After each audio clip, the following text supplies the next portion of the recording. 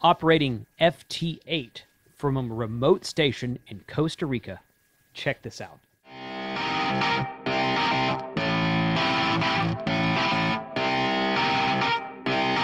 Shut up and sit down.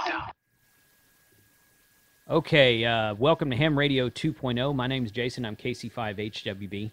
If this is your first time to join us, this channel is about reviews and how-tos of everything that's new in amateur radio.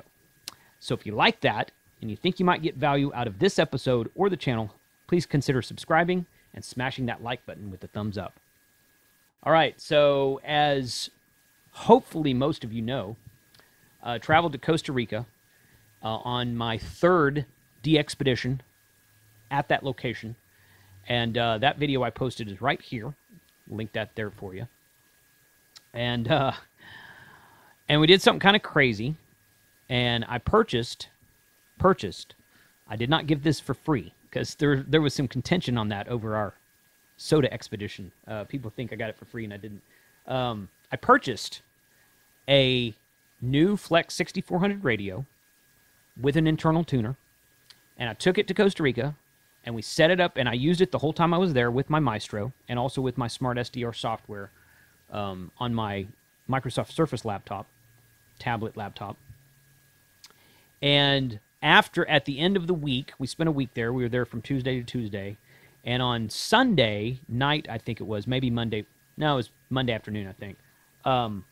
We moved the radio to a secured location and put up a 20-meter dipole on top of the secured location that was kind of hung in a sloper-like fashion, like this. Like the center is here, the top is here, the bottom is here. 20-meter dipole pointed north from Costa Rica, so basically it's pointed towards the United States. Of course, it radiates this way, east and west, but since it's in you know how a dipole radiates. It's a sloper pointed towards North America, but been working a lot of stations from Europe and Asia as well, so be that as it may. So we left it there and set up a brand new SmartLink account with FlexRadio. Gave it to the two or three other guys that were there with me. Two other guys that were there with me. One of them owned a Flex. One of them owned an iPad and downloaded the FlexRadio app for the iPad. And all three of us have been logging into that FlexRadio from our home QTHs in North Texas, working FT8 from the antenna, the FlexRadio and antenna in Costa Rica. And that's fun. That is fun. So I'm operating as Tango India 7-stroke KC5HWB. And I've actually got it here for you today. So if I go here, you can see this is running. Yeah, just like that. And it's actually in the middle of a transmission right now with November Uniform 8 mic. And here's the SmartSDR software. It's on 14.074. Pretty good SWR right there. You can see it's transmitting. I turned the power down to about 80 watts because we were getting some stuff with the radio just rebooting itself at random. I think it's a power supply issue, and I don't think it's the power supply necessarily as much as it is the extension cord, the power cable that's running to the power supply. The connection between the radio and the power supply itself is solid, and the power supply is a brand new Elenco DM430 power supply, so it's pretty solid too. But you can see right there, when it transmits, it's going up to about 80 watts, and it's a pretty good SWR there. So I take it down here, and it looks like this connection's gone stale. Sometimes WSJT-X just goes stale. Like, it'll keep calling and calling and calling, and I'll be like, why is no one answering me? And I'll close the program and relaunch it, and all of these stations will come in who've been calling me, but I hadn't seen them before. I don't know why that is. This is version 2.1.0, which if there's a new version out there, I just downloaded this like 3 weeks ago. There's a new version out there. I haven't seen it yet. So, oh, there's a CT station right there. So this NU8M guy hasn't replied to me since here. So let's halt transmission and go to CT3HF. So we're going to try that and see if that works. So the cool thing about it is that it's a totally different, since Costa Rica is closer to the equator than Texas is, or the United States is, it's a totally different set of propagation down there. Whole new set of HF propagation. The one regret that I have, now this was kind of an experiment to see if it would work. I kind of figured that I would spend the money, see if it would work. If it didn't work, I'd bring the radio home and I'd sell it. End of story, you know. But it is working. We've made a lot of contacts on FT8 from this remote location in Costa Rica. And now, now I've got about 3 other locations I'm looking at outside of the United States to deploy flex radios. So some of you know that I've been deploying repeaters, DMR repeaters, around the state of Texas for a while. Maybe my new challenge will be to deploy a flex radio, multiple flex radios all over the world. What one thing before you go on and say, well, gosh, Jason, how much is that going to cost? Well, a lot.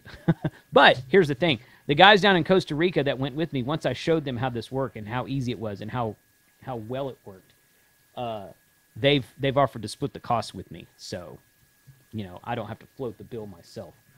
So we're still waiting for Charlie Tango 3 Hotel Foxtrot to reply. He called me 2, 3, 4 times before I went back to him. And well, it looks like he's working an HK3 station right now. So I'm going to let that go. I tell you what, 20 meters is alive and well in the morning time in Costa Rica. Like as soon, there he is right there. There's the contact right there. Charlie Tango 3 Hotel Foxtrot. FT8 20 meter. Report sent was a +2 and report received was a +5. Charlie Tango 3 Hotel Foxtrot. I think that's Colombia. Let me see. I've been, if nothing else, I sure have been learning my prefixes much more accurately. No, that's Madeira Island. I don't even know what that is. I think Colombia starts with a C, Charlie call sign also, if I remember correctly. Anyway, if nothing else, I've been learning my prefixes a lot better because I've been working all these weird prefixes. I say weird. Outside of the USA, DX prefixes. A lot of DX prefixes. This morning I got Aruba. Papa 41 Tango? Papa 41 Charlie. It's in my logbook. I can look it up, obviously. So now I'm going to go. So my CQ is Tango India 7-stroke KC5 HWB. I'm going to enable transmit. And when it comes up again. So my one regret, I started to say a minute ago, my one regret about our setup down there is this: basically we're limited to 20 meters. We could tune it. The radio has an internal tuner, and that's great if you're using like an off-center fed dipole in a sloper configuration, or an end-fed dipole, really, or maybe a I just lost the term. The term's in my head. A center-fed dipole with a ladder line. There's a term for it.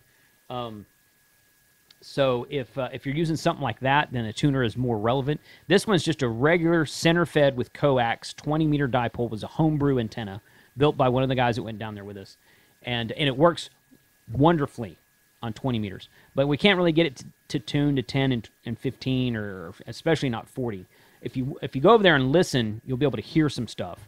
But half the time it doesn't tune, and when it does tune, it squelches the RF power down so much that it doesn't really work that well. Okay, KG5OHO is coming back to me now. There we go. Step number 4. So when we go back, probably next spring, you know, the Flex 6400 has 2 antenna ports that will both receive and transmit. So you can open up slice B, and you can change it to antenna 2, and you can have one guy working, well, actually, yeah, you can, yeah, you probably still do it on slice A, but you could have one guy working on antenna 1, one guy working on antenna 2, as long as you're on the same band. But there it is right there. So to the United States, my report sent was a 0. which is basically a 5.9. And my report received from him was -8. So I was getting a 5.9 on him, and I sent him probably like a 5.5, something like that. 0 is pretty much even ground for FT8. Go more into FT8 later. I'm just learning about FT8. A lot of you watching this probably know a lot more about FT8 than I do. Let's go back to... Nope. I hate that when it does that. There we go. Let's go back to Whiskey Zero Papa Echo Charlie and work him for a minute. So, so we're limited to 20 meters, and of course at nighttime, around 5 or 5:30 in the evening, when the sun goes down in Costa Rica. Costa Rica is on Central Standard Time, and they do not observe daylight savings time. So when we were there in October, Texas was actually an hour ahead of. Yeah, that's right. An hour ahead of Costa Rica. So Costa Rica was on UTC -6, and Texas was actually on UTC -5 for daylight savings time. Texas is now back on UTC -6, the way it normally is for non-daylight savings time. So the times in Texas and Costa Rica are the same right now, which makes it convenient. But the sun always came up when we were there that week we were in Costa Rica. The sun would always come up about 5:15 in the morning. And as soon as that sun's up, man, 20 meters is alive. It's alive there.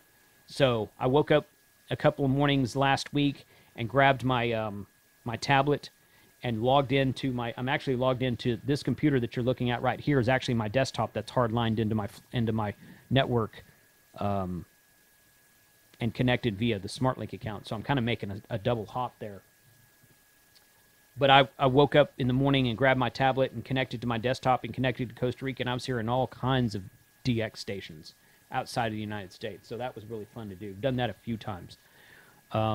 But, again, limited to 20 meters. So when we go back down there, we're probably going to keep the 20-meter setup because 20 meters is probably the most active HF band. Yeah, it's debatable. But we want to get a setup where we can work at night because we can't work at night now. 20 meters dies when the sun goes down in Costa Rica. And you can watch the waterfall, and there's nothing on 14.074, nothing anywhere else in the band. But it you can go over to 40 and listen at least. So I need to get something to work like 40 meters, maybe 80 meters. We'll see what we can set up when we're down there. Maybe a sloper configuration of an in-fed dipole. Something. I don't know yet. We're working on plans to even maybe put up a tower and some sort of beam that we can rotate. So more to come on that later. But very fun stuff. Working FT8 from Costa Rica via remote connection, SmartSDR, FlexRadio with a SmartLink account. So you're going to see, I kind of wanted to do a video about how to set up I did a video on how to set up a SmartLink account, but I wanted to do a video about how to install SmartSDR on your computer and configure it to work with WSJT-X, and I'm going to do that upcoming. But this is so exciting, I wanted to get this out first, so it's kind of in a reverse order. But let me know in the comments below if you have worked me. Look out there for Tango India 7-stroke KC5HWB. I also recently installed an app called Ham Alert. Looks kind of like that. And kind of washed out in the screen there. But it's just, you can put in specific call signs, and Ham Alert will tell you when that call sign's on the air, what mode they're on, what band they're on, all that kind of stuff. So I watch myself so that I can see when other people are spotting me. But I have several other, like I watched everybody in the, who was with us in Costa Rica. I watch all their call signs. We went on the soda activation last weekend in Mount Pacifico. I added all those call signs to my Ham Alert, so now I've got a bunch of people in there. So let me know if you work me on FT8 from Costa Rica as a Tango India 7 station. Put your comments in the YouTube video below, and thanks for watching.